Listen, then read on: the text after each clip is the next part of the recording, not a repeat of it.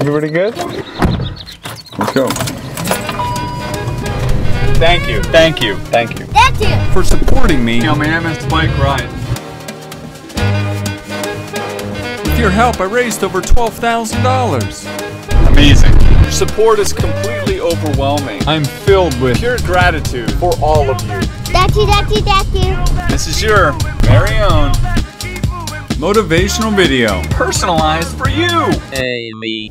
In this video pod, I'm focusing on your commute, giving you ways to avoid. I can't promise this video will make you feel like you're on top of the world. But I am guaranteeing you'll have a better commute. If you don't have a commute, then enjoy the irreverence of this meandering video. Am I going backwards? Oh my god, it sounds so good. Let's start with the happiness study done by, he analyzed data from 36,000 people and found that you're happiest when your mind is not wandering. That includes your commute. Okay, in a perfect world, we would just take this advice and focus on the taillights ahead of you going 1 mile an hour on a 6-lane freeway. But for all those other times that you can't tap into nirvana, I'm going to give you some ideas on how you can enjoy your commute. Wow. Enjoy this?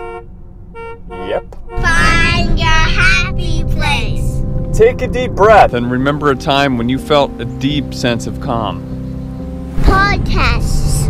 It's always good to ask friends what they're listening to. Check the best of lists. Do yourself a favor and look at the duration of the podcast before you listen to it, because you don't want to have a 45-minute commute and listen to a 3-minute podcast. Audiobooks. One of my favorites. You can subscribe to audiobooks with Audible, and that's actually pretty expensive. Or there's a great app called Overdrive, which links to your library, and you can rent audiobooks for free. Pool and Audible. If you're in a rut, this is one to remember. Pull over, find a convenience store, and buy a lottery ticket. I guarantee the rest of your commute will be thinking about how you're gonna spend all that loot. That rhymes, I know. I wrote that. Gratitude. It's an absolutely amazing adventure you embark on twice every day.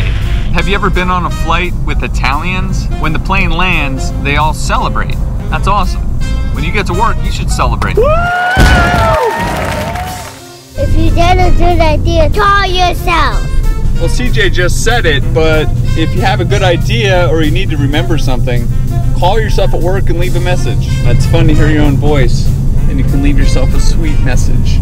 Message 3. Don't forget to add this to the commute video, and remember, I love your body. I hope you enjoyed the video, and if you donate $100 or more on my next ride, you'll get the next installment of the personalized motivational series that I call the Personalized Motivational Series. Thanks for your support. Hey, me. Really appreciate it. See you next time.